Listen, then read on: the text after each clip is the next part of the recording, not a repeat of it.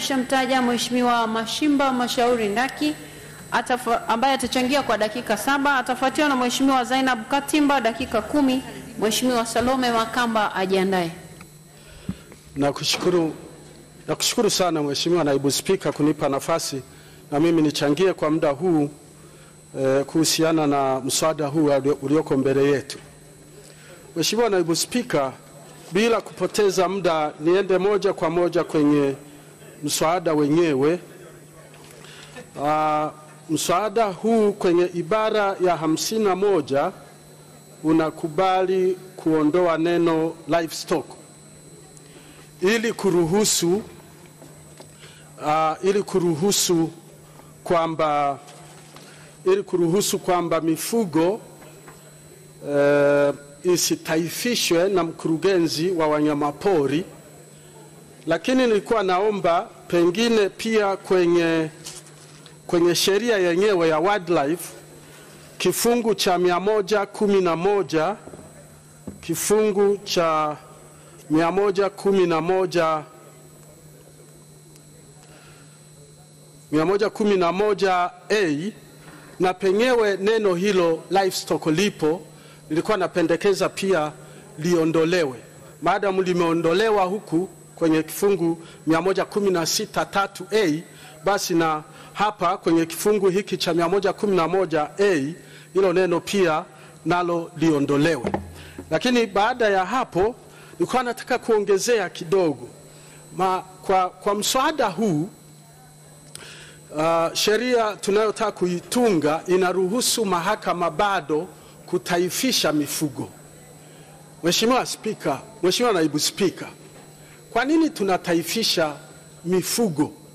Kwa sababu mifugo ni mifugo, haikuingia kwenye pori au kwa wanyamapori yenyewe,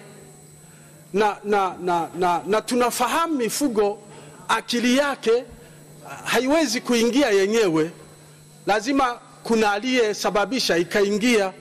Sasa tunaporuhusu mahakama itaifishe mifugo, mimi nashindwa kuelewa, kwa sababu ni kama kuipa adhabu mifugo yenyewe.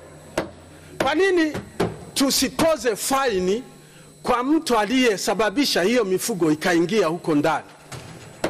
Kwa sababu tukisema tunataifisha mifugo, nashukuru kwamba mkurugenzi haruhusi kuitaifisha. Lakini huyu akikataa, huyu mfugaji au mwenye mifugo akikataa mambo ya faini kwa mkurugenzi, basi kesi inaenda mahakamani, na mahakama imeamrishwa na sheria. Imeamrishwa na sheria kwamba itaifishe hiyo mifugo. Mheshimiwa Ndaki, na wala haijapewa nafasi kwamba inaweza itaifisha au isitaifisha. Mheshimiwa Ndaki, kuna taarifa kutoka kwa Mheshimiwa Getere. Nitaka nimsaidie na Mheshimiwa Ndaki kwamba gari linapofanya ajali na kwenda mahakamani, gari haitaifishwi. Hasa kwa nini ng'ombe akienda mahakamani naye ataifishwe? Mheshimiwa Mashauri Ndaki. Naikubali hiyo taarifa, kwa sababu huyu mnyama, huyu mfugo, mbuzi, kondoo, ng'ombe, ameenda kule kwa sababu yuko mwenye nao. Sasa tukimpeleka mahakamani huyu mtu, tunaenda kutaifisha mifugo. Mimi sioni, hata dhana yenyewe sielewi vizuri, kwa sababu aliyetonda kosa sio hiyo mifugo, yuko mtu. Kwa nini asiripishwe faini huyo mtu aliyesababisha mifugo ikaenda kule? Kwa hiyo mimi kwa kweli niko kinyume na dhana nzima ya kutaifisha hawa mifugo. Mheshimiwa Naibu Spika, kipengele kingine ambacho nilikuwa naona niende haraka, kifungu cha 35 kilichoongezewa 65A, sheria hii inasema an employee of the judicial shall not be liable in an action or suit in respect of anything done or omitted to be done in good faith in the performance of judicial function. Na kipengele chenyewe kinasema protection of judicial employee. Sasa hapa inatoa nafasi kwa mtu yeyote aliyeajiliwa na mahakama akalindwa na hiki kifungu. Mimi kwa nafikiri kirekebishwe kidogo, kwa sababu hata mhudumu maana yake atalindwa na hiki kifungu. Kwa hiyo nilikuwa nafikiri irekebishwe hapo, iwe ni judicial officer badala ya employee, ili kwamba ziweze kutenganisha. Mheshimiwa Naibu Spika, nimalizie kwenye kifungu hiki cha 7 ambacho kifungu kidogo cha 4. Kifungu hiki hata msemaji wa kambi rasmi ya upinzani amezungumza, lakini mimi nafikiri wanashindwa kuelewa tu, kwa sababu mimi naona kimekaa vizuri. Kwa sababu gani? Kifungu hiki kinaweka utaratibu tu mpya wa namna ya kuwashtaki hawa watu. Sio kwamba inazuiliwa sasa hawa watu hawatashtakiwa, watashtakiwa, lakini kupitia kwa mwanasheria mkuu wa serikali.